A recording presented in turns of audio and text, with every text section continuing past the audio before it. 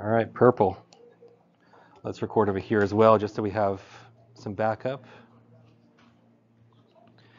All right, so we're doing Med-Surg Bootcamp. So this is for people going to Med-Surg 1, going into Med-Surg 2, Med-Surg 3.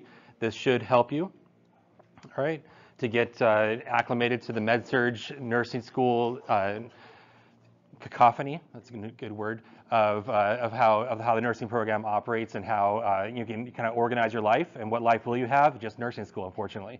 All right, so it's all going to be about, you have to plan your days out, you have to plan your week out, you have to find the exam day, because that's going to be your target day. You can't be putting together study tools, putting together things and not knowing things the night before the exam. Ideally, you want to get all that stuff kind of squared away ahead of time as much as possible.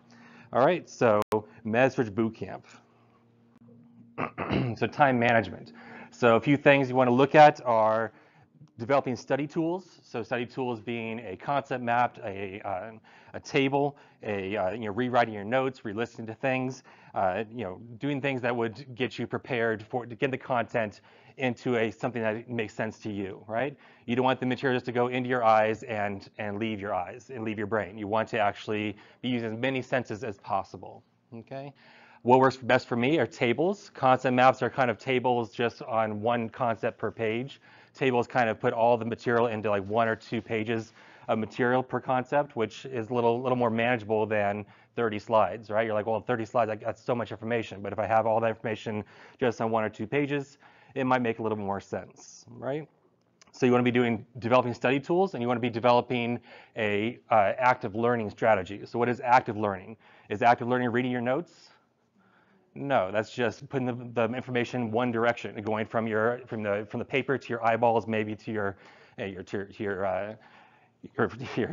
parietal lobe, over to maybe to one little area, little association area, and that's it, right? It's just going in, right? Now, how much of that is actually being retained in your amygdala or your hippocampus? Not much, right? You have to work that muscle. It's like, well, but the brain's not a muscle. That doesn't have a laser, does it? No. Okay, good. All right. So, anyways, active learning. So you want to be able to stop creating study tools at this point. You want to be actively learning. This means that you are recalling information. You are taking the information and manipulating it in some fashion. All right, so this can be achieved with study groups, study partners, study sessions. Ideally, you want to keep that less than 4 people, all right? You don't want to have a study party. You want to have a study session or study group, all right? And the whole purpose of these is to teach and manipulate the information, right? Not just read the notes to each other or read in-class questions together or read things together or watch videos together. That's what you had done ahead of time, right? The goal of this is to take the information that you've created, right, with your study tools and start, interacting and discussing things. Hey, did you realize that this is the only valve that gets worse when there's more blood, with less blood, right? Or this is the only valve, this is the only EKG that has this treatment, right? This is a ventricular rhythm, and it only responds to this medication. Or this when this has no pulse, I do this, right? When this CHF patient has these symptoms, I have to call 911, all right? And you guys go back and forth, and you try to quiz each other, you try to actively learn the material, all right? And in-class questions on your own, because you can't always be attached to someone, 24/7. So in-class questions will start giving information and trying to manipulate the information in a way that will draw it all out and allow you to make connections as well, okay? So these are things you want to look at, and again, the exam day is kind of be your what's the word? Your timeline. That's the end of your timeline, to where you're going to be able to say, well, shoot, I need to have this many study sessions, I need to have this many in-class questions done, I need to have created all my stuff ahead of time. So I'll give you some examples of what may or may not work for you, but you want to try to kind of in the ballpark get this kind of strategy in place. These are examples of concept maps here. We have one little idea. So this is Alzheimer's, I believe, right? So these are medications, these are the treatments, these are the nursing interventions I do, these are the causes, these are the diagnostic tests, symptoms. So it's all on one page. That can work for somebody. What works best for me, again, was putting things in table format, and works for other students as well. All right, so we want to manipulate all this information, and we want to be able to try to teach it, because when you teach it, that's what you're going to be able to make all that information, that immense amount of information, be focused and allow you to identify similarities and differences, right? And just a hack is we only test you on differences, right? The only time we test you on similarities is really on static questions, but really we want you to know what the differences are and what the life-threatening things are, right? That's how we can, that something is important, right? And also when you teach things, you are going to learn a lot more. When I teach things in the lecture, I learn like 5 or 6 things at the end of the day, right? So, oh shoot, I just made that connection. I made that connection too. So you're always learning, and when you're teaching, you're going to learn even more. All right, so this is an example study plan. This is for August. A lot of you are graduating in May, and this will make sense to you, but this is a way to kind of plan your day. It still makes sense, like we have lecture on Monday right here, right? And there's a lecture that we're going to have for 103. We're going to talk about lines and EKGs on Monday. So we want, after that lecture, what do we want to do? Immediately after the lecture, you're going to kind of close all your notes, right? Close all your notes and try to recall the information. Right? Again, you don't want just the information is going from the lecturer's mouth or your notes to your brain. You want to be able to manipulate that information. You want to be able to create study tools. You want to be able to develop that information and manipulate it. I keep saying the word manipulate. Anybody have a counter on manipulate? Anyways, we have to, after lecture, you want to kind of close your notes. You want to kind of discuss what happened. Or if you have a study group, you guys can get together and say, what did we talk about? That way you're actively recalling. You go to a whiteboard, you write down, okay, we talked about lines. What are the lines? And you try to write down the lines, and you realize, oh shoot, I forgot all about portacaths. What the heck, right? And next time, are you going to forget what you didn't forget, what you forgot? Probably not, right? You're going to remember the things you forget. So you want to try to disremember things as much as possible. And that's going to happen when you do study groups. It's going to happen when you do in-class questions. You do in-class questions like, oh shoot, I forgot portacath is also a central line, right? So all these different ways are ways to get, to make the information stick, okay? And again, in-class questions, you want to be doing in-class questions here in pink. You want to be doing that the whole time, right? All the way up to, up to the exam there. All right, you want to be doing in-class questions every day. In-class questions are going to be able to take the information that you have to know and be able to fine-tune it as much as possible. All right, finding the best in-class questions can be hard. You want to find in-class questions that give you good rationales, ones that will tell you the right answer, of course, but also tell you the rationale for the wrong answers, right? Because on the test, it could be one of those answers, those wrong answers. You just change one little word in the wrong answers. It says tachycardia, or it says bradycardia, right? Which one was the right one? Well, it was wrong when it said bradycardia, but it would be right if it said tachycardia. So you want to be able to identify which ones were correct. And we have some sample questions. We'll illustrate that. Okay. So again, in-class questions are really going to happen every day. You do in-class questions, and when you do those questions, you realize things. You can add those items to your study tool. I didn't realize that was a portacath was a central line. So under my central line notes, I'm going to add portacath, right? So you're adding to your study tools that you're going to be taking to your study groups. Okay.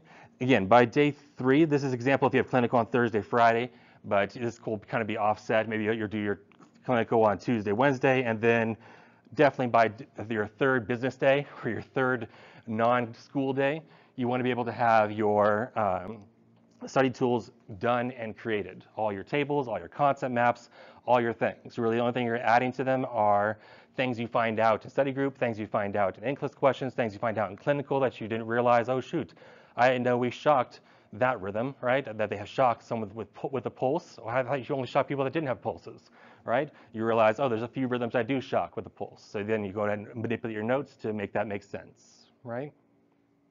So again, by the 3rd business day, you have finished all of your study tools, and then now it's time to take those study tools and go to where? To study group, right? So study group here in pink. And what's the maximum people in your study group? Good 4. If it's a 4.5, sometimes might, 5th person sometimes could tag along, but usually 4 is going to be the sweet spot. Okay. So study sessions at least 3 to 4 times a week. You're going to be bringing people together. You're going to be trying to find a good study group, because if study group's not working for you, you can go ahead and leave and make that study group have 3 people now.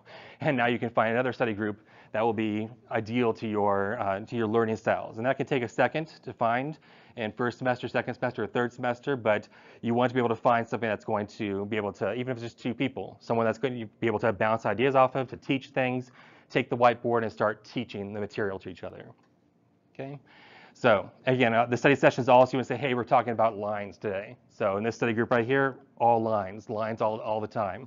Don't get distracted talking about EKGs. Hey, do you realize there are some rhythms you have to shock, right? So it's good to make it all about one thing. Try to be succinct as possible. Say, well, we'll talk about EKGs next study group, right? So then again, on the weekend, you can get some 2 study groups in if you have no life, which most of you should have. All right. Anyways, you're going to want to identify the topics you're going over, and again, make sure there's no more than 4 people, right? And you can double dip. You can go into multiple study groups. You can have your 3 study groups you go to, and then you can be, you can cheat on your study group and go to another study group, right? I was that person. Hey, you going to study group? I'll go too, right? After I left, I got a study group at 3 to 5. I'll hit you up at 6, right? So then you can double dip, and then you can bring information to that other study group because maybe you do the lines in one study group, and now you can do EKGs in the next study group, right? You can get all that information and try to assimilate it is one thing, which is what you did with your study tools, but the study groups are what you're going to do to be able to manipulate. Who keep count? How many times is that? 6? Anyways, you manipulate all the information, and you're going to be able to, make the information make sense. It's going to be organized in your brain. Okay. So you want to have a good duration. You don't have a study group of 30 minutes. You don't have a study group of 6 hours. That's not going to make much sense. You want to take healthy breaks. You want to take if it is 6 hours, like before the exam, you want to take healthy breaks. You want to be able to make sense to you. Okay.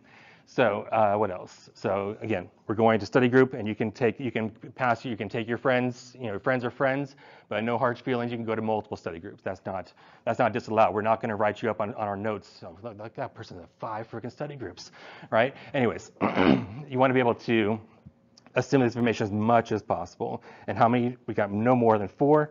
And you can get some big mondo study groups going, once or twice, 3 times. But ideally, you want to keep them around 2 to 3 hours.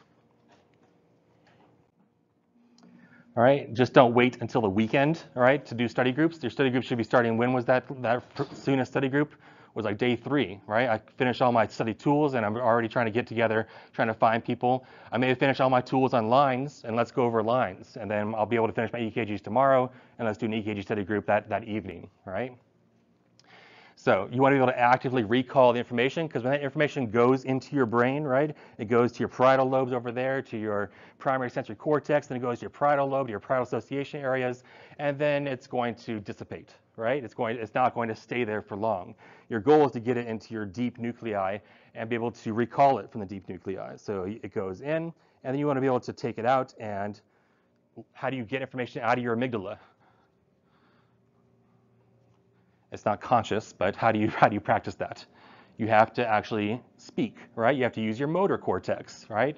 You have to use your motor cortex. You have to take that information, you have to take it out, and you have to actually speak it, right? And now we have information going 2 ways. It's going into your brain, and then you're speaking it, and it's going out of your brain. Now you're going to make different associations between that information, and that's how the brain works, right? That's how information storage works. Information goes in, and a lot of information your brain says, I don't even know this. Why do I have to know what respiratory acidosis is? When am I going to use that in real life, right? So you have to make it think that respiratory acidosis is important, so you have to keep using it. You have to keep making that association.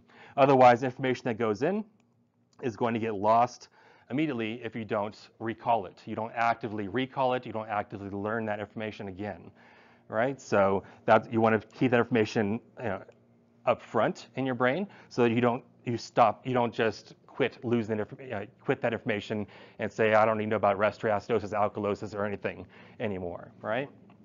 So what does that mean? That means day 2, day 3 really should be every 3 days. You should be recycling that information, right? You shouldn't be like, say, oh, lines are easy. Central lines are easy. I know central lines. I know peripheral IVs, right? And then you don't study it again until the weekend before the test, and you're like, shoot, I forgot all about these things, right? You want to be able to start recalling that every at least 3 days. You want to try to recycle through that information. Okay? Your brain is very, very good at forgetting things, right? There's a lot of information, like how many cookies were there over there this morning? You probably took count when you came in. You got to grab those bagels or cookies. What are those? Anyways, you grabbed a bagel and you say, oh, there's 22 bagels here. Is that important information? No, but your brain's really good at forgetting that information. But if you were to keep recalling it right now, there's 22 bagels. There's 22 bagels. Someone took one. That's 21 bagels. You're going to start keeping count. You're going to start paying attention. You're going to make that information try to hopefully mean some sense to you. Okay? So you will forget information if you don't actively recall that information. You have to constantly do this. So what does this look like? It's like going to study sessions, going to the whiteboard and say, okay, guys, we're doing atrial rhythms today. Let's do atrial rhythms. Bam. It's like, okay, guys, we're learning about diabetes. What are the diabetes complications? You go through all the diabetes complications, right? You're going through all these things, and you're trying to actively recall that information. All right, so study sessions keep you honest because you're going to forget stuff, right? If you forget stuff, you're not going to forget it again, right? Unless it's like too much information, which is what nursing school in general. So that's why you have to try to recall as much as possible. Okay. All right, so study group is ghosting you. It's like, oh, you will meet at 6 o'clock. And they say, oh, you know what? My kids are sick. I can't go. Well, you can try to just find another one. All right, it's ideal, right? There's this thing called Zoom nowadays, right? And it's free for 2 people, I think, still, right? If you get 3 people, it's 40 minutes, and then you just do another session, 40 minutes again, right? You can always, there's, 33 people in 103 right now. You can always find someone that's willing to reach out, right? You can teach anyone that's willing to listen. If you can't find a friend with quotes in nursing school, you can always teach a cat, or not a stray cat. I guess you could teach a stray cat. All right, you can teach your plants, like this is AFib, right? Look at this guy, AFib, and you start doing your AFib dance, right? And then you can teach a significant other. They might not know anything about nursing or medicine, but you can still teach them stuff, right? So, hey, I'm going to teach you about sinus rhythm. All you got to do is sit there, right? And you got to teach them, and then you can say, ask me questions like, what's the treatment? What are you going to do as a nurse? What are some causes? You can prompt me, so that you give them like a little flashcard of things they can ask you, right? Because these things don't change. We have to always ask you, what are the causes? What are the symptoms? What are the diagnostic tests? What are the complications? And what are the nursing interventions you might do for disease X or rhythm Y or drug X, right? So you can have your significant other. Your plant is not going to be able to ask you those questions, or your cat or dog. Maybe some dogs, they have those little things where you can hit the button and it tells you things, right? That might work. I don't know. You can set that up. If someone does, that'd be cool. All right, so that's the idea behind this information. You want to get the information out of your brain. You want to start practicing taking the information out of your brain. You put the information in many, many times. You read it again, you created study tools. You want to be able to try to take the information out of your brain as efficiently as possible. Any questions on what I've been talking about so far? I realize I might have been talking fast. I gotta slow down before I start lecturing on Monday, because it's the winter break. I talk a little faster at times. All right, any questions so far? We're all good? All right, so actively learning the material. So you want to, again, you don't just put the information into your eyeballs, into your brain. It has to leave your brain also, right? Anybody play music? Anybody get tortured as a kid? Playing piano or string instrument? Or still likes it?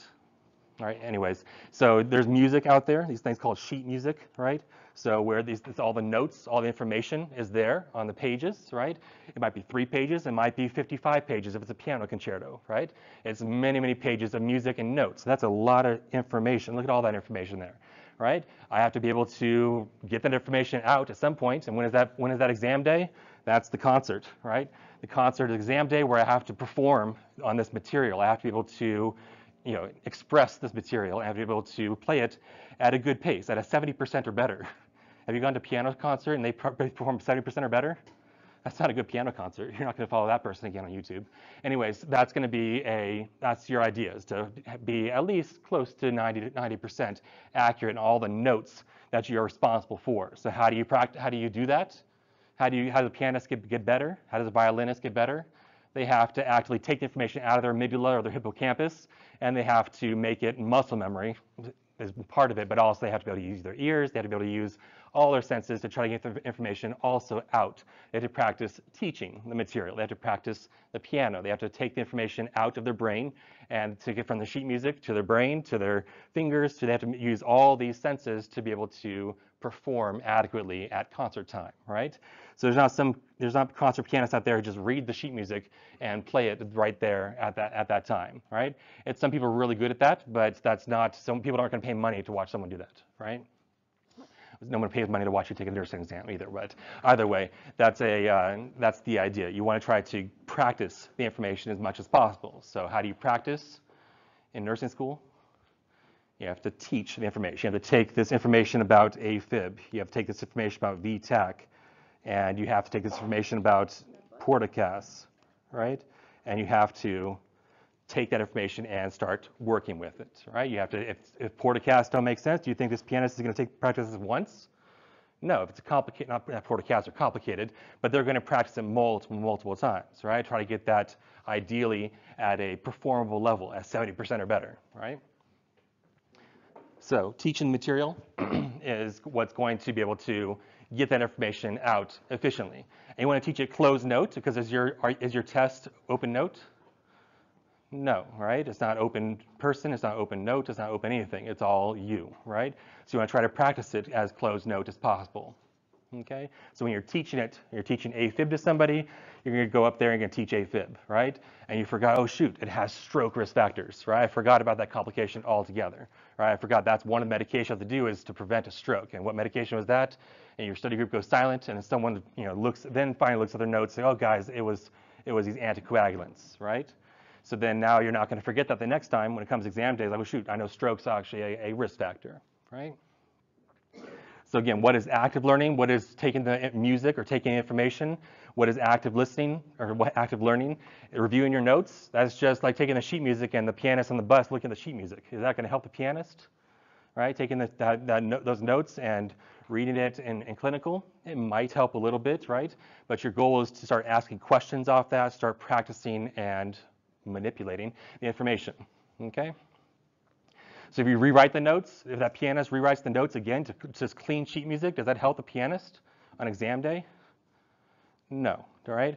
You might be able to do it once, right? We're going to try to create all your study tools. They might reformat it a little bit, make it look maybe the font was too big. I don't know what they do, but either way, you want to try to, reading the book, is that going to help? That's going to take the information, put it in one direction, right?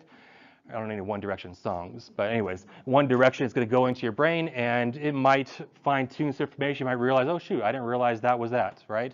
You might fix one or two things, but the amount of effort and hours and time you put into that might not be as great as if you were to take that information that you've already created and start talking about it, start practicing it, right? And you can practice it by teaching it, or also doing in-class questions, right? Doing in-class questions is almost exam day, right? That's what you're going to get in the exam is in-class questions, type questions, so you should start practicing those things, right? So teach the material to each other, right? So you see one, you do one, you teach one. Well, that's the kind of the mantra for anything, right? When you learn about Foley catheters and you see a Foley catheter inserted, are you good for Foley catheter insertions? No, you have to actually, you can teach someone, you can teach them exactly all the steps, and now you know the steps, but can you actually do it, right? So you want to try to practice as much as possible. Okay, so creatively dissect the information. You dissect it together and try to make as many tables. Is really good at helping compare between two disease processes.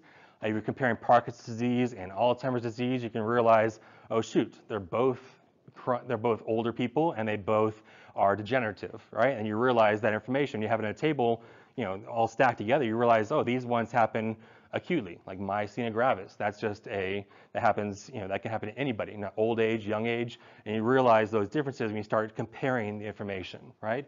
And now in your study group, you can say, hey guys, what neurodisorders affect young people? What neurodisorders are degenerative? What neurodisorders are temporary that might have a hospital stay and then now they're better, right? All right, so try to fool each other with questions. Try to do as much fooling as possible in study groups or in clinical when you have your little notes with you. You're going to try to fool each other as much as possible. Try to ask questions and manipulate. Who's taking keep account? All right, manipulate the information as much as possible. Okay, and again, doing in-class questions. Again, don't do in-class questions in your study group unless you have like absolute bangers, ones that are great, like, guys, just fooled me. What do you think? I think this is something that Professor Groban will ask, or Professor Smith will ask. Right? They're going to definitely ask this kind of question. I've seen this question before. Right? You can bring those to study group, but they don't spend all your time in a study group just reading in-class questions to each other.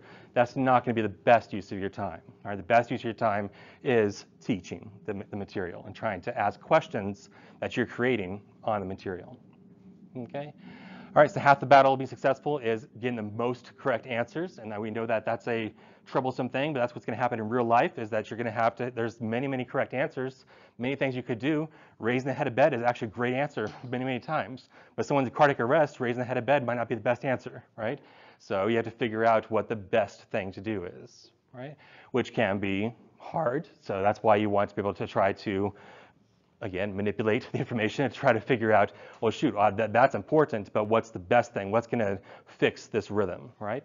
Like if someone's has a really bad EKG rhythm and their blood pressure is low, you know, doing a 12-lead EKG is not going to be the best answer, right? Blood pressure is really low. I got to fix that low blood pressure, right? Someone's not breathing, you know, raising the head of bed is good, but I need to maybe apply oxygen or do something that's going to fix the priority situation. All right, if you're doing in-class questions, you're reading textbooks, you're reading things, you're watching YouTube videos, you're watching Nurse Sarah online YouTube, what are you going to do if you see a conflict? Nurse Sarah says do this, and Nurse Mike says do this, and Professor Groven says that, but you learn from this professor do this, and your textbook says X. Who is the person you talk to? That's the instructor. That's the one that's going to be the one that's writing the exams, unfortunately. So that's the one that you want to be able to ask, and that's who's going to be the most correct answer in that situation. When you do take the NCLEX, it has been peer reviewed by like hundreds upon hundreds of different professors out there and different nurse educators out there. So the right answer will always be the right answer on the NCLEX. But when you have to play the game when you're in nursing school. You do have to play to the, what's the phrase? Just play the game. Anyways. So you want to be able to know what the correct answer is, so that way in a study group you can also bring, I asked the professor, this is what they said. This is what you do for this situation. All right, any questions on that? This guy's only on slide 5, what the heck? All right, so learning styles. So it's controversial, but learning styles don't really improve exam scores, don't improve that it actually helps, right? Say, oh, I'm a visual learner, I'm going to do everything visual.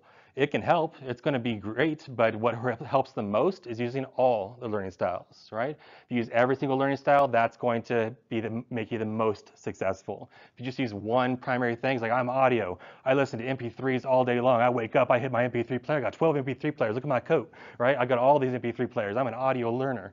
But that's not going to help you as much as if you see it in clinical, or if you actually do a Foley insertion, that's not going to be as good. Listening about Foley insertions like ASMR, I don't know what that looks like. But anyways, you're gonna, or hear sounds like, but there's no evidence that that's actually going to help you perform the best. What helps you perform the best is using all of your senses. All right, so kinesthetic means you're practicing skills. If it's a skill like doing Alaris pumps and IV piggybacks, you have to practice doing that. You can read all the steps, you can do some drawings, right? And say, I'm a visual learner, I'm going to draw how I hang an IV piggyback. But that's going to help you. That's going to be a little, in your mind's eye as you start doing this, the procedure. But you want to try to physically do it. You want to try to draw it. You can listen to how it's done, I guess, right? But you want to try to use all your senses as possible. All right, going back to like exam notes, right? They had like a cleaning symposium in here yesterday. There's all kinds of cleaning supplies. Like, I don't know what happened here. Either way, so when you're doing all your lecture notes and you're doing all your lectures, exam stuff, you want to try to get, you want to do the reading and writing portion is where that's kind of kinesthetic, but also it's kind of taking information and putting it into some materials that you can take with you, to clinical, or also take with you to study groups, so that you can start to assimilate the information as best to your capacity as possible. All right. So reading and writing is going to start checking that box for these different learning styles. Right. Auditory, you can listen to the lecture again. Or you don't want to be doing it all the time, because that's not almost the best use of your time. I mean, if you can't find any study groups, right? You already went on all the different forums, try to find any study groups. Like you go to that nursing school, okay, let's try it. Let's just try to get someone I can start talking about the information to. That's not, you want to be able to, try to speak the information. You want to try to write the information out. You want to go to a whiteboard and start writing out all the things that you're learning for the exam, right? All right, only really listen, I guess, maybe if you're like driving, right? You got a long drive, and maybe that's a great use of your time. Okay, All right, so use all the areas of the brain. We have use all the areas of the brain. That's what's going to make information stick. So we talked about the pre-central gyrus, the post-central gyrus information goes in. So if this is your eyeballs over here, right? So just like, imagine it's an eyeball. Information goes into your brain, right? And then it has to get stored, right? You have to make that information important. And it might go to the central areas in your deep nuclei to be stored for later. But if you don't actively recall that information, you're not going to know how to do that in the future. So you have to take that information from there, you have to take it back out, and you actually have to practice it, just like our pianist has to take that information, they have to actually start manipulating it, all right? So you want to be able to use all the different areas of the brain. So right here in your brain, you have your memory centers, your amygdala and hippocampus, but you also have other areas. You have your visual areas back in the occipital lobe. So you want to use as much vision. So now when you see that again, or you've seen that in clinical, or you've seen that on Grey's Anatomy, or you've seen that on House, you've seen that on, what's another good popular show nowadays? Either way, those are popular shows when I was in nursing school that I watched all the time. This guy knew nothing about nursing, nothing about medicine, so I watched those things. So now I saw, oh, that patient has CHF, look at that, right? Or that patient has anxiety, look at that, right? So I can see all those things, and now I have that there, and it goes to my memory centers and the deep nuclei of my brain, and now I can speak to it. It's like, hey, I saw this episode, and that patient definitely had CHF, right? I saw some pink frothy sputum, right? It's really cool, look at that, right? So you start making that visual connection, right? If you have your auditory centers here, now you're going to start listening. You're going to start creating those different areas or start connecting. You're going to start, the more you make, the better. So you have auditory areas here, you have the different sensory areas, you have motor areas, start making connections. So it's all going to start making sense. Okay, so that's the idea. Use all the areas of the brain, right, with the least amount of stress as possible, because your brain doesn't work great with stress. It doesn't make connections when you are stressed. So it's like, well, shoot, I'm in nursing school. That's part of the game. You want to try to be least stressed as possible. Okay, you got to coddle your amygdala and hippocampus. You want to make sure that it's using the information as much as possible. It's bringing information together.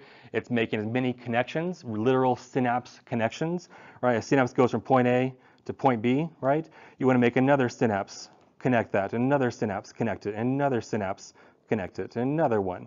You want all those things to start making sense as much as possible.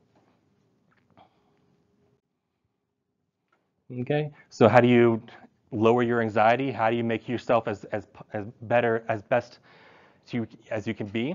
All right, so finding an optimal study area can help, right? Finding a place to study, going to different study areas, right? You just studying at home. Sometimes we're stuck at home because we have kids or our older kids, like our spouses, need attention. So that can be an issue. It might keep us at home, but if you are able to get out, try to go to an area that you can study at. Multiple areas, the better. So if you go to 3 hours here, 4 hours there, you can try to get different locations. Will kind of reset your brain and try to get you as organized as possible. And there's some places that are open 24 hours. Denny's still open 24 hours? You've been on the Denny's recently?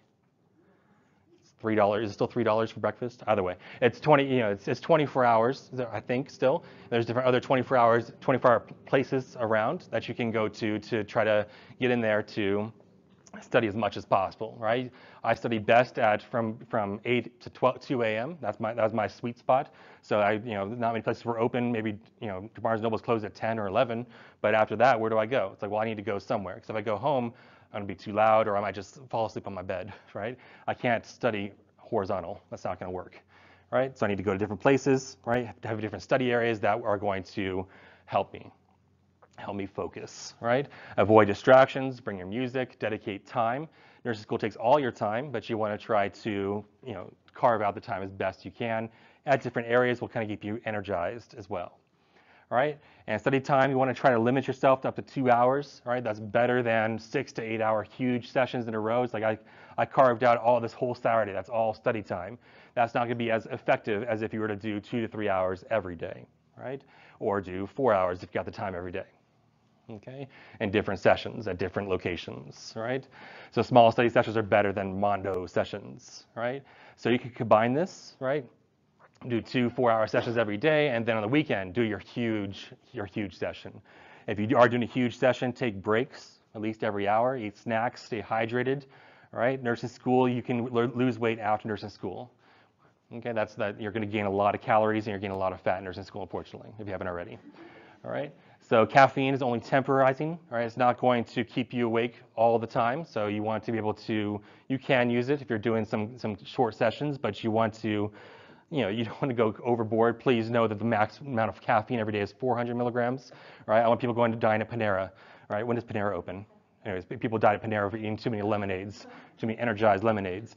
All right, so don't overdo it in that capacity. Get sleep.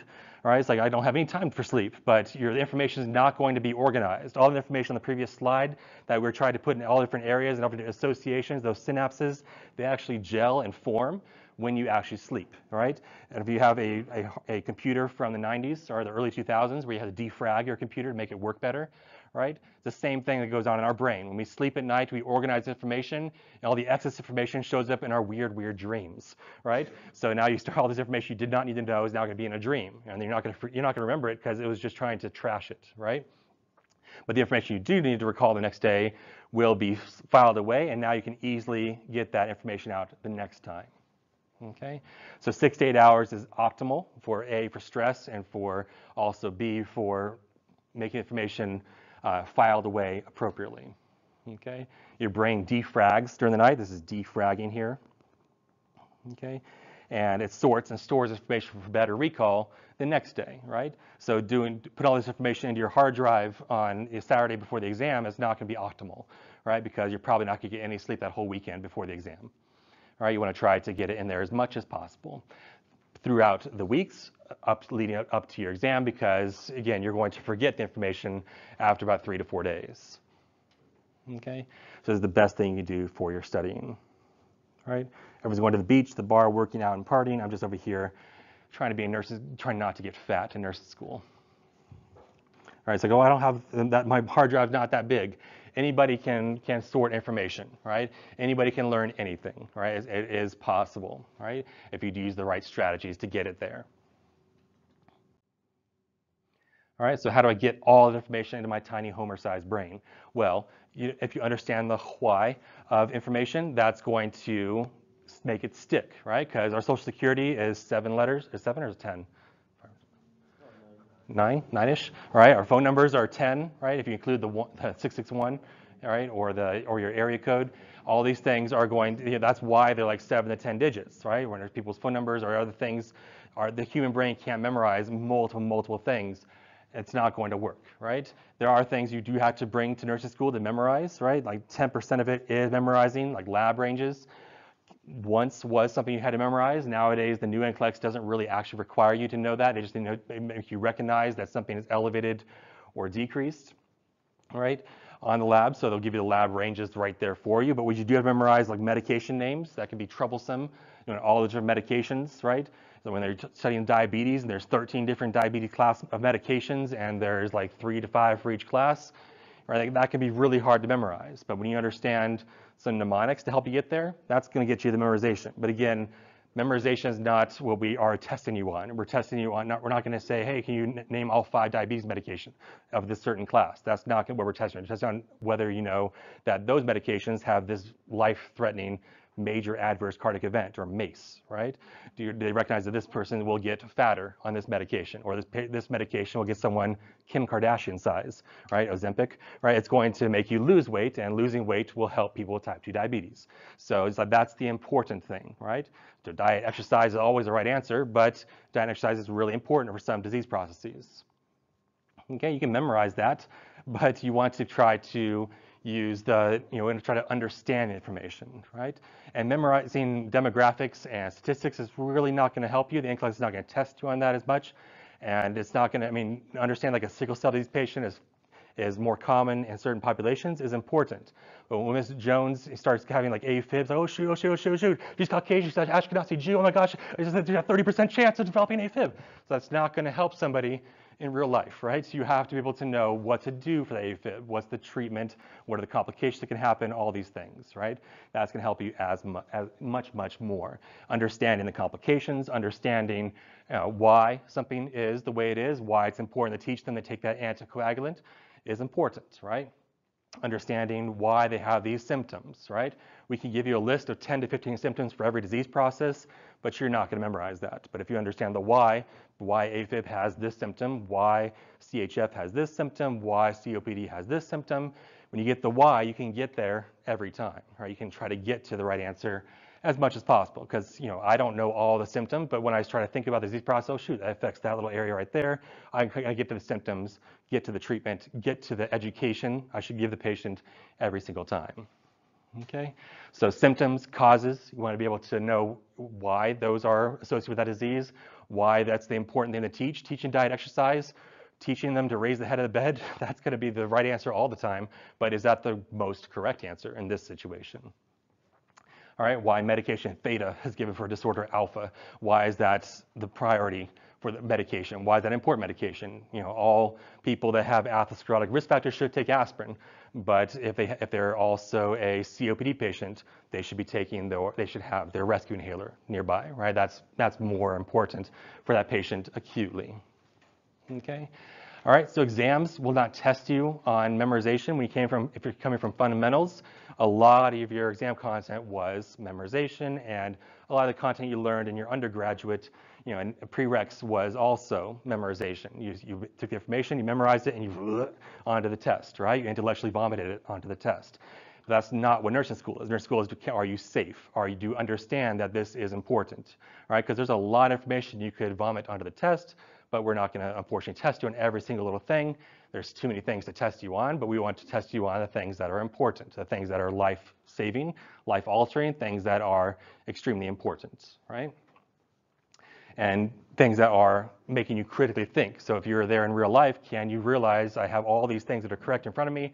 I could see my other patient and fix their pain, but if my other patient has low blood pressure, that's all. Those are both correct answers. I got to fix both of those. But what's the most correct thing? What's the thing I'm going to do for this patient? Can I understand all the symptoms in front of me? This patient has pain. This patient has a BP of 80 over 40. This patient has, they have a SAT of 87%. This patient has, they have AFib on the monitor. Well, I can assess all this information, but what is the most important thing for me to do at this point, right? Can I critically think that information and get to the right answer, all right? In Med-Surg 1, 70% of the questions are going to be critical thinking questions. If you memorize all the information from lecture, from textbook, from the lab and diagnostic book that you all of you read, right? If you read all that information and you memorize it all, is a 30% score going to pass? No. So you have to be able to understand that information. The best way of understanding is critically thinking and making the associations, so why those things are important. Okay. In Med-Surg 2, 85% of the questions are critical thinking. In Med-Surg 3, 100% of the questions. There shouldn't be any memorization question there, right? There shouldn't be any statistic question about what Ashkenazi Jews are at risk for. That doesn't help. That's not going to help you when you get into the fields, right? You realize you read someone's story, oh shoot, they're an Ashkenazi Jew. What the heck? I know this, right? That's not, but they're here. They might not be here for that reason. Okay. So you want to be able to know what's the most important thing for the patient, and you learn about these test-taking strategies as well, like ABCs, airway, breathing, and circulation is going to be really important to get you through to the right answer as well. All right, when you have those 3 to 4 patients we talked about, which one should I see first? Well, that patient's blood pressure is super low. I got to fix that, right? That's a circulation problem. So, well, SATs are low. I mean, that's also a problem too. But so we probably give you more information to make you hone in on the right answer, and so will the NCLEX. Again, peer-reviewed by hundreds upon hundreds of professors and educators. They made sure that a nurse going into the field will recognize that this is an important patient to see first, and they will make sure the answer is going to get you there every time. Okay, so we know the why behind each symptom, behind each treatment, behind each cause, and so you can get to the right answer every time. All right, so critical thinking. What is critical thinking? All right, that's a buzzword we throw around all the time. So you're not critically thinking enough. All right, what does critical thinking even mean? Well, that's when you take all the information, all right, remembering stuff, that's memorizing, right? Being able to remember it and vomit it onto the test, that's just memorizing and remembering stuff. Understanding is something good we should teach you on. Do you understand that BNP means that they might have some CHF or fluid overload? Yeah, that's important. But taking all the information and manipulating it is what's going to get you to the critical thinking level, taking all that information in front of you and saying, oh shoot, this patient's airways at risk, or shoot, this patient has a arrhythmia that's causing some life-altering problems, right? So taking all the information, analyzing stuff, assessing all the information in front of you, and coming up with what the best next action is, or what treatment would be expected, or what complication might be developing in front of your eyes, right? And then evaluating is taking all that information and saying, again, what intervention should I do? I have all this information, and I have many interventions I could do, and they're all correct. Raising the head of bed's on there. Putting the bed in a low lock position is also on there. But what's the most correct answer, right? Evaluating everything in front of me, I should be doing this because the patient is having this complication right now, or needs this treatment right now, or needs this education because now they're here with a stroke, and they didn't take their anticoagulant for AFib, right? So the best thing to teach them, you got to take this medication, right? And then creating is at the top of critical thinking. That's where you're able to create stuff, and that's what the whiteboard is for. That's what your Zoom whiteboard is for, where you draw things and you teach the material. You create the information kind of from scratch, with closed notes, and say, let me teach you about ventricular rhythms. Let me teach you about asystole and the causes, treatments, and whole symptoms are dead. But the what am I going to do about this patient? What do with this patient? What nursing interventions can I do for a patient that is dead in front of me? Okay, so that's questions, drawing, tabling, teaching the material, and actively understanding the information. Okay, so again, another good way to practice is in-class questions. In-class questions, usually in the back of the book with the rationales are there. It tells you what kind of question it is. It'll tell you if it's a application level question. It'll tell you if it's an evaluation question. It'll tell you if it's an understanding question. So you want to try to kind of check your work to make sure you're doing critical thinking level questions, right? You want to try to get in about 50 in-class questions. I guess that's really 100, isn't it? If we're doing 2 dumbbells of 50 in-class each. But anyways, you want to do about 50 per day minimum. That's going to, in the morning, we separate out as much as possible, right? We don't have time for push-ups in nursing school, but you might do have time for in-class questions. All right, you want to try to get them in as much as possible. That's going to get the information squared away, right? A, that's what you're going to see in the exam, but also B, it's going to take the information that you might have read in front of you. It's like there's way too much information, but then now you try to say it kind of fine-tunes what the most important thing is. Like when you read, 10 different in-class books, and it always asks about, about an asthma patient and making sure they have the rescue inhaler. It's like, well, you're going to, whenever you see that question, you're always going to go to asthma, inhaler, inhaler, inhaler, inhaler every single time.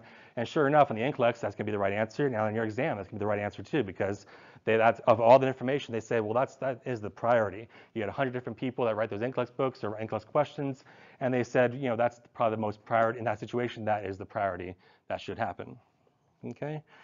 All right, again, don't spend your time in study group doing NCLEX questions unless you found really good NCLEX questions. Like, hey, look at this, is a really good one, right? All right, trying to create questions is going to help you the best as well. Trying to create questions off the content and creating different creative ways to say, hey, look, let's look at this, all these medications here. Which one's the medication that has the most complications? That's probably the ones to be tested on, like metformin. Always tested, hold it before the day of a procedure with contrast, right? That's always asked. That's the only thing you're going to ask about metformin is A, it's going to be held on a day of procedure with contrast, or B, it's going to be held when someone has some renal dysfunction, some renal impairment, some chronic kidney disease, some acute kidney injury, all those things. So kidneys or contrast, that's all. It's really all the things we can ask on metformin, right? Maybe there might be some left field answer about it causes lactic acidosis if they overdose on it. But really, what are we going to ask to make you a safe nurse, right? Someone's not going to say, well, what's their lactic acid level? No, they're going to say, what's their creatinine for their kidney function, and are they having a procedure today? And do I hold it 24 hours pre and 48 hours post, right? So those are the things I learned about metformin. That's what we're trying to instill in you, and that's what the things that the NCLEX wants to know, that you know that are safe. That if you look at a medication list, you say, well, shoot, what medication on this list is a problem? Well, metformin's a problem, right? If they're getting a procedure or they have this creatinine that is elevated. Again, you don't have to know if the actual number, if it's greater than 1.3, but it'll give you the range. It'll say creatinine 1.8. Like, well, shoot, that's a problem. So are you able to recognize and evaluate all those labs and say that's a problem, and then analyze the chart and say, well, shoot, they're getting a procedure today. The creatinine is 1.8. they're on metformin also. That's an issue. So again, we can only ask you so many things on the information. All right. And when I was in nursing school, I went to Barnes & Noble and I grabbed all the NCLEX books, right? That I didn't take the plastic packaging off. I had ethics. But I did go through all the NCLEX books that were open. Some people took the plastic packaging off. So I was like, oh, shoot, cool. All right. And I went there, at least 3 to 4 times a week. And I was going through all their NCLEX books that were possible.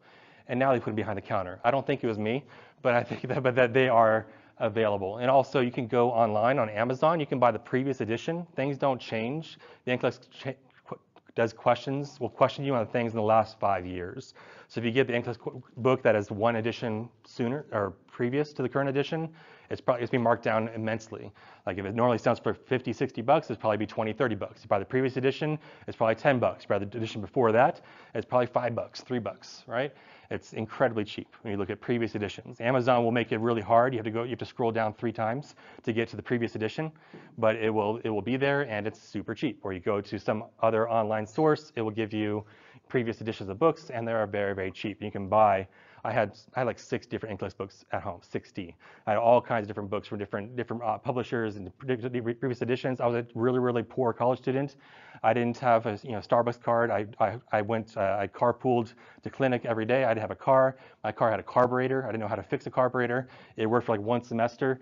It was, I was able to, I was a poor college student, but I was able to afford $60 worth of NCLEX books at $3 a piece. All right, that's 20 different books right there. All right, able and then also going to Barnes & Noble and using their free resources. But also our library has NCLEX books. The public library has NCLEX books. LA County Library has like 50 different libraries that you can get an NCLEX book delivered to you, right? To the local library, and it'll arrive, right? So there's ways to get questions out there, and you just search online EKG questions NCLEX into Google, and you'll get there's like 13 different pages of Google, right? And you can go to the second page of Google, and you'll still find a whole bunch of things on the first page of Google of practice NCLEX questions. Some of them will make you try to buy stuff. You don't have to buy these. Just go to the different next website. Give you 10 more questions. Next website, 10 more questions. Next website, 10 more questions. And every single publisher puts their questions online as well for each chapter. You go to the cardiac chapter for 10 different textbooks. You're going to find those practice questions, which are usually knowledge-based. You really want to focus on NCLEX questions, but there's a lot of questions out there that are possible. Right, I was easily going through about 500 questions a day of trying to assimilate all this information, and you start fine-tuning the material and saying, well, shoot, I can only ask these many questions in metformin. I've not seen another question on metformin, right? That doesn't ask about those 3 things about kidney failure and it's a diabetic and they have a contrast procedure.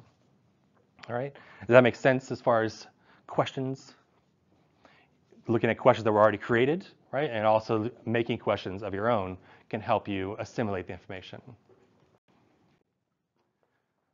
All right, so here's some example questions on what critical thinking looks like. We showed you that you can have just a memorization question like, what are the symptoms for hyperkalemia, right? And you can memorize those symptoms, but a patient's not going to tell you, oh shoot, I'm having some, what is it? I'm having some, I can feel it, I'm getting bradycardic. Right? They're not going to tell you that, right? You're going to get actual symptom reports. You have to be able to teach them, hey, when you're on this medication, make sure you look out for these symptoms, right?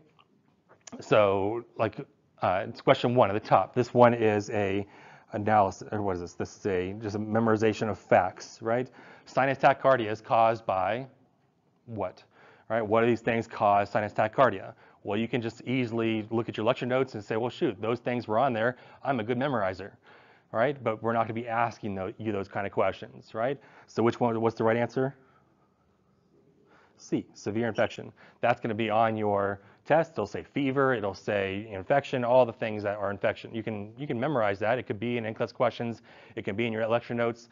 But that's not the kind of question we should be asking. We should be asking you critical thinking questions, analysis level questions. Question 2 right here, right? Which of these you have to analyze that rhythm. Before it told you, patient has sinus tachycardia, but is the patient going to ring the call bell and say, you know what? I'm feeling very sinus tachycardia right now. I think that's what I have, right? Is that going to be a real life situation? No, you're going to look at the monitor if they're in the tele unit or they're feeling like my heart's racing. I'm feeling palpitations, and you throw them on monitoring, you see, well, shoot, they got a fast rhythm, and you got to interpret that rhythm, right? Which is what you have to, that's why we're teaching you. And what is that rhythm right there? Spoiler, it's sinus tachycardia, right? So sinus tachycardia, you've interpreted the information, you've analyzed it, and now that's the, what's the right answer now? Still high lactate. Now you have to understand that infection has some symptoms attached to it. So we're like going one step further, right? It could be high lactate, high white blood cell count. It can say they have a fever. All these things could be, signs of infection, right? All those things are fair game, right? And high PCO2, well, low PCO2 could also be a reason for sinus tachycardia, because low PCO2 means someone's breathing fast because there's something going on. There could be an infection going on. But high PCO2 leads to bradycardia. So when you're doing these, you want to look at the rationales and try to, because on the test, they could easily flip this and say low PCO2, right? And it could be a SATA. Oh shoot, those guys, they spoiled it, they don't have my best interest at heart, giving me SATA questions, right? But we could easily make that a SATA question and add some more things.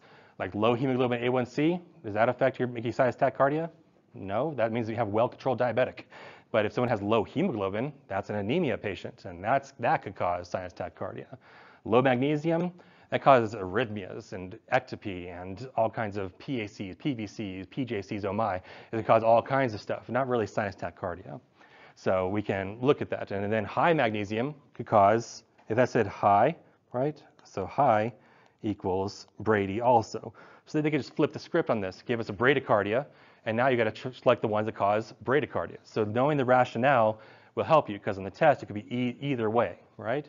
You can ask 10 different questions just on this information. Change it up to bradycardia, change it up to ectopy, change it up to this, change it up to different rhythms, and that will get you to different answers every time. But what's the question asked me right now?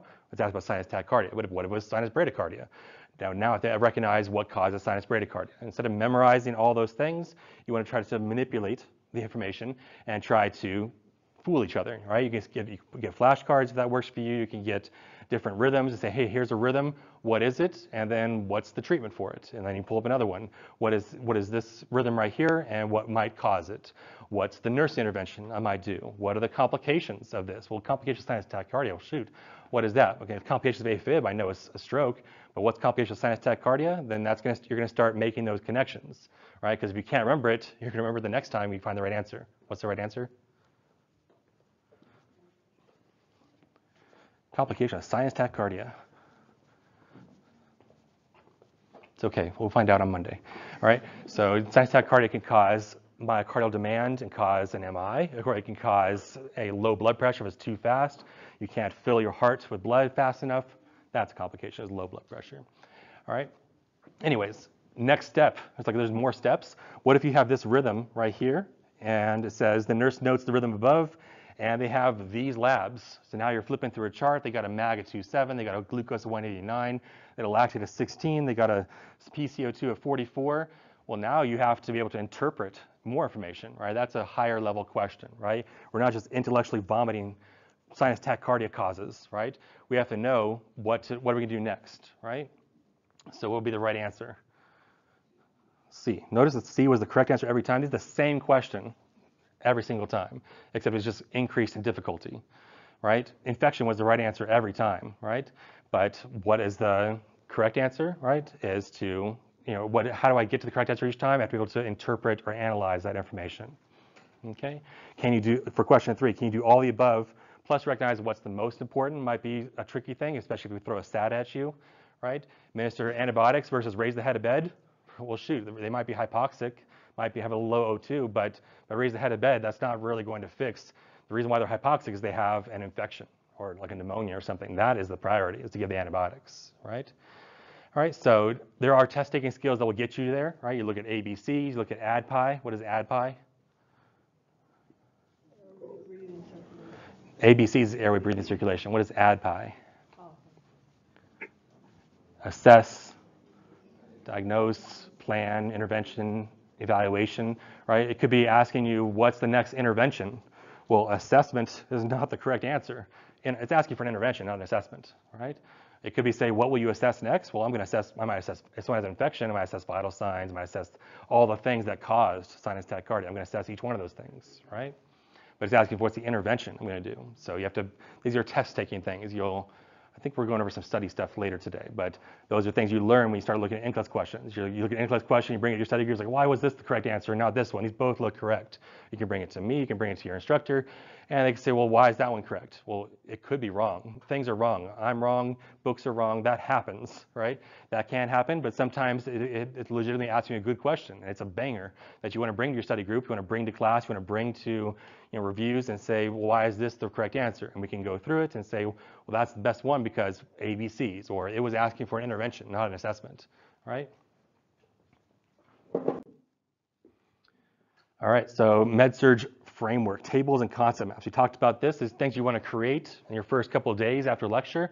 You want to start creating little tables that are going to take that information. It's going to be using your kinesthesia, using your physical attributes and other things that are going to make the information and take it from your different sources, all kind of put it into one place. And that one place can be a table.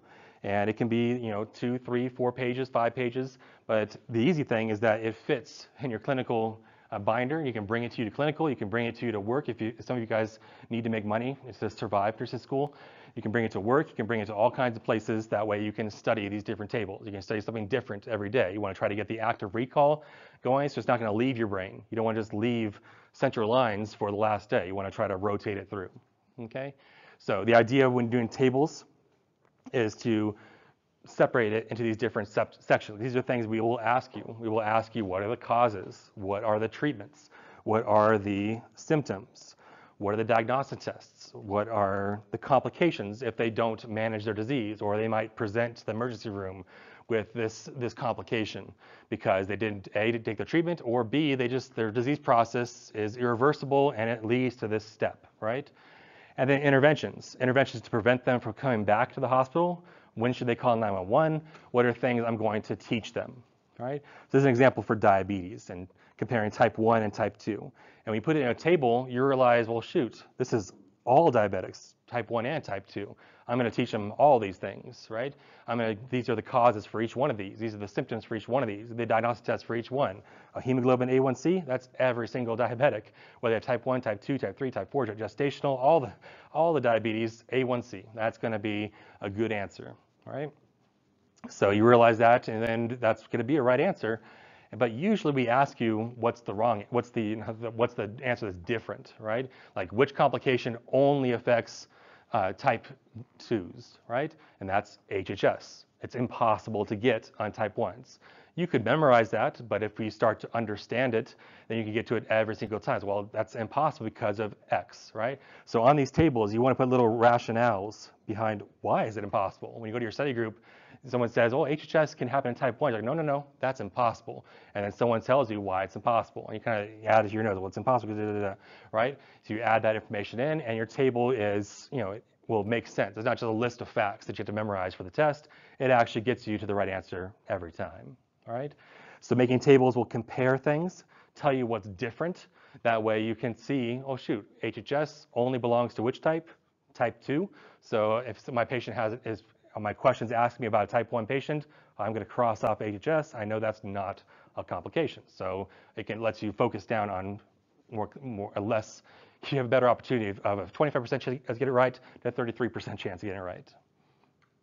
Okay, unless we're evil and we write static questions for you, and then you have to select all that apply. Okay, and again, general stuff over here, cool stuff, cool stats, cool story, bro. Right? It affects Ashkenazi Jews. It affects women in their 30s. It affects these people. It's like, okay, that's cool. JFK had Addison's, cool, right? But that's not gonna. Maybe it might be good for your concept map. You slap JFK on Addison's disease. That'd be a good one. But when we start getting all little different stats and statistics, we're not going to test you on statistics. We're not going to say which one of these presidents had Addison's, JFK, Roosevelt, right? So that's not what we're testing you on. That's not going to be a in-class question. That's not going to be a nursing school question as well. Okay. So the other tables that are possible. So this is the disease process here, right? This all is a disease process.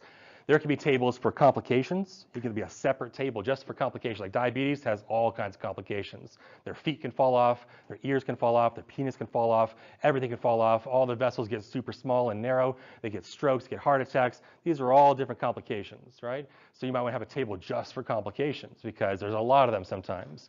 AFib just has like 2 complications. Every other tachyarrhythmia complication plus stroke. Right? So stroke, there's 2 complications. Not really hard to tell the difference between those 2. But when it starts getting complicated, literally, when there's a lot of complications attached to it, you want to try to separate it out. Like AIDS, for instance, has all kinds of AIDS-defining illnesses. There's like 35 of them. But again, we're going to narrow it down to like maybe like 10 or 5 for you to know for the test. For the NCLEX, we want you to know the most common ones, the top 3, top 5. But that makes good sense to put it on a table, so you can say, well, shoot, CD4 less than 200, they have this one. CD4 less than 100, they have this one. CD4 less than 50, they have this complication. And you put that on a table, bam, the one at the bottom was the worst one. So and that was the one that had CD4 less than 50. It gives you spatial things on the test when you're trying to memorize things. Which one was that one? Well, that was the one that was on the bottom. What was the bottom row? Then you can maybe highlight it, get different colors. It's 2024, we have color printers now, right? So you can make these things make spatial sense to you as well, okay? So complications can be a table of their own. Of course, disease processes can be one. We're doing EKGs. It's the same thing. What causes this EKG rhythm? What's the treatment for this EKG rhythm? What's the complications? But also the things would be medications. Ugh, I don't like medications, right? Well, they're okay when you understand them, when you understand how they work and you understand what they're trying to fix. You're going to want to know, like diabetes, for instance, has 11 to 13 different classes of medications. I should make a table, that way I know which medication is the one that causes major adverse cardiac events, which is the one that's, I hold for contrast studies, which is the one that does this. So when you try to put it spatially, it can make a little more sense when it's not, so it's not, a whole bunch of information in front of you. Okay, does that make sense? There you can have a table for meds, a table for disease processes, a table for diagnostic tests. Sometimes diagnostic tests can get hairy, where there's like 3 to 4 diagnostic tests for a disease. All right. Sometimes when you're doing like a section of GI, you can just have a section, just a table of diagnostic tests, colonoscopy, and what tests are that, what disease process is that for, and what are the complications of it, and what are the nursing interventions teaching I'm going to do. You don't want to make your table over encumbered. Rationales are great, but you're not going to put down wash hands. Make sure the bed's in the low lock position. Those are things we know, right? You want to try to write things that are different, right? I'm going to teach them about their diet and exercise, right? That's not really what I'm going to focus on, right? I wanted to, if it's not over here, then yes, I'll add it here, right? But I'm not going to teach them about the complication of DKA. I'm going to teach them about the complications of hypoglycemia. That's not something I'm going to put right over here.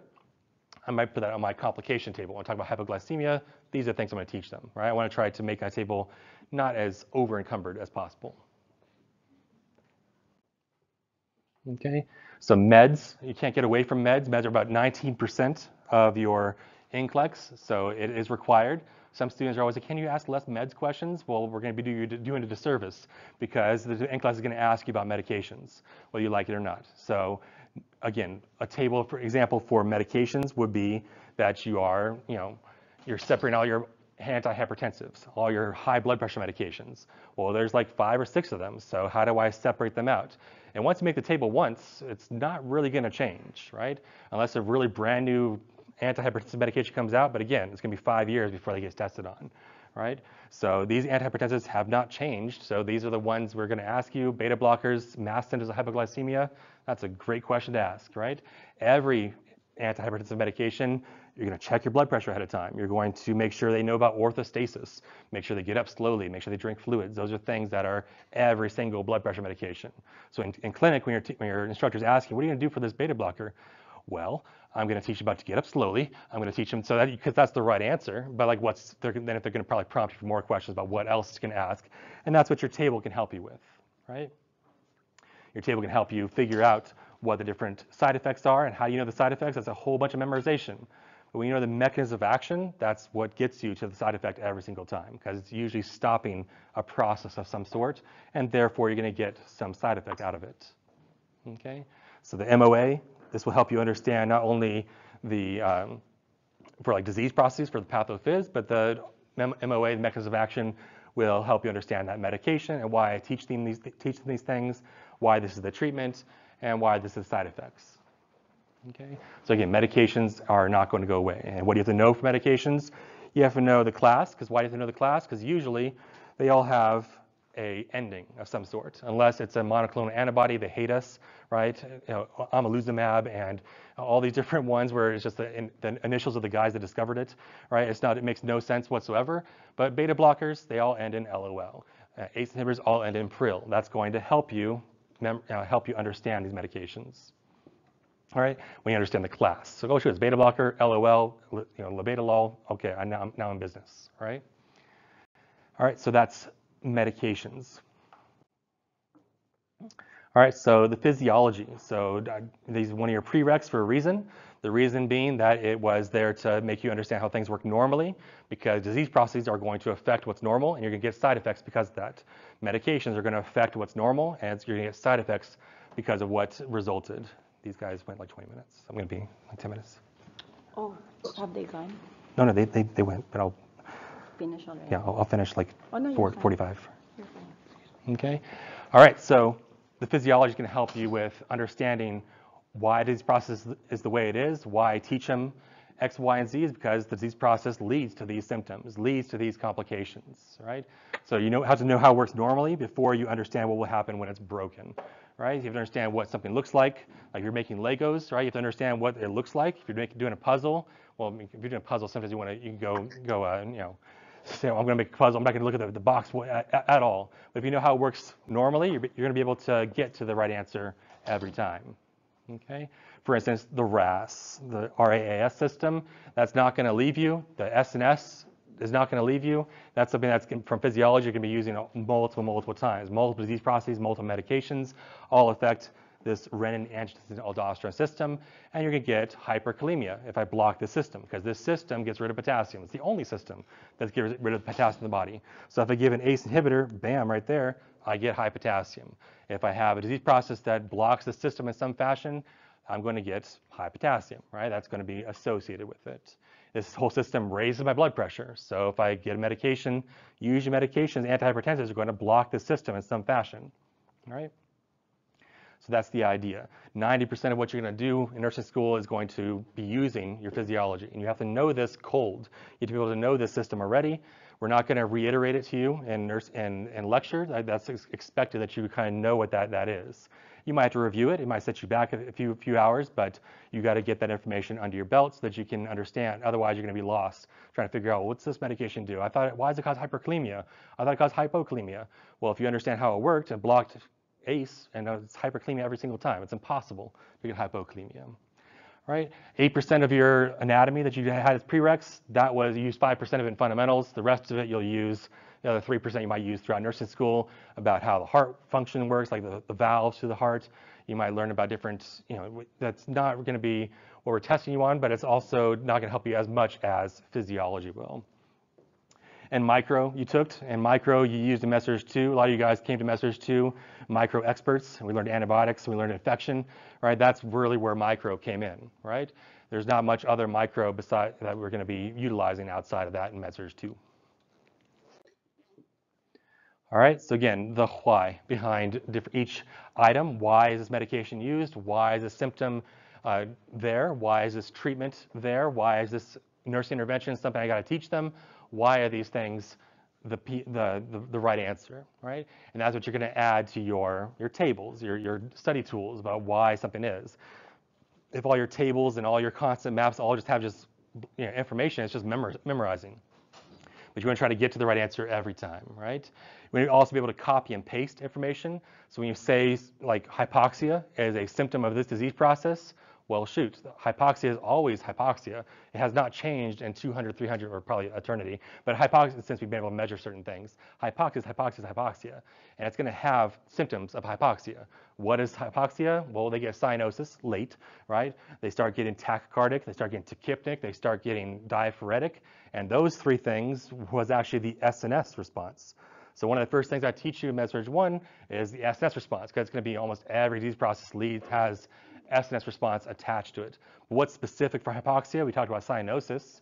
Well, they're going to get short of breath, so I'm going to raise the head of bed, right? They're going to get, when they get short of breath and they're flat, but they feel better when they're upright. What's that called? What's the fancy word for that? Orthopnea. Kids will tripod, right? They'll actually lean all the way forward, or your COPD will lean onto the bedside table, right? So that's a sign of hypoxia. They're going to have something we can measure. Their saturations will be low. Their PO2, if we do an ABG, will be low. And again, late cyanosis. So this right here, I'm just going to copy and paste. Any kind of respiratory disorder can have hypoxia. So your clinical instructors, hey, what if someone has asthma? What are some symptoms? Well, shoot, they're going to have late cyanosis. They're going to have, you're going to just rattle through them, right? But what's unique to the asthmatic? They're going to have wheezing and coughing. Wheezing, coughing, hypoxia. Someone has pulmonary edema. They're going to have all the hypoxia symptoms, copy and paste, right? Plus what's different? They're going to have pink frothy sputum. Pink frothy sputum, crackles, plus hypoxia. So I'm copy and pasting, right? I'm just learning it once the right way, and then I can copy and paste it. And SNS response is also another thing that's always going to be, every disease process has, usually SNS response is going to get fired off. So SNS response is what? Tachycardia, tachypnea, diaphoresis, pupil dilation, feeling of impending doom. That's a lot of things are going to stimulate that, right? So when a disease process like dehydration has low blood pressure, stimulates the SNS response, I'm going to have dehydration. What's unique about dehydration? I got dry, cracked mucous membranes. I got sunken fontanelles, again, as an 80-year-old, I guess, right? Up to 18 months. I'm going to have these, I'm going to feel thirsty. But what's the SNS response? It's going to fire off. So I'm going to get tachycardic, tachypnic. I'm not going to be diaphoretic because I'm out of fluid. So that's really what's only different. So allowing you to copy and paste can help a lot. Define SNS for them. SNS, what does SNS stand for? Sympathetic nervous system. That's your fight or flight, right? That's where you're going to be firing off all the fibers from your brain based on different inputs. Okay. All right. So the idea is again, you want to try to compartmentalize. So once you learn something once, you can then copy and paste it every time. Like when you're coming from fundamentals, it was always to do the wash your hands, verify the order, explain the procedure to the patient. These are all things I'm going to copy and paste every single time. I'm not going to write it down in my tables or write it down in my study notes every single time. I know that's the general stuff I'm going to do, right? All right, so 2 slides. So memorization, again, only gets you halfway. It's not even all the way there. It's like when you talk about in and out, right? When someone tells you how to get to in and out, how do you describe that? Well, it's off Avenue I and 20th Street, and the address is 2202. What is it?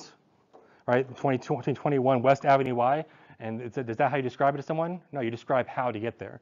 So that's the idea behind the physiology. It gets you there every single time. If you understand how it works normally, you're going to be able to get to that information every time, right? You don't want to memorize all the addresses for in and out. You want to try to know where it's at geographically.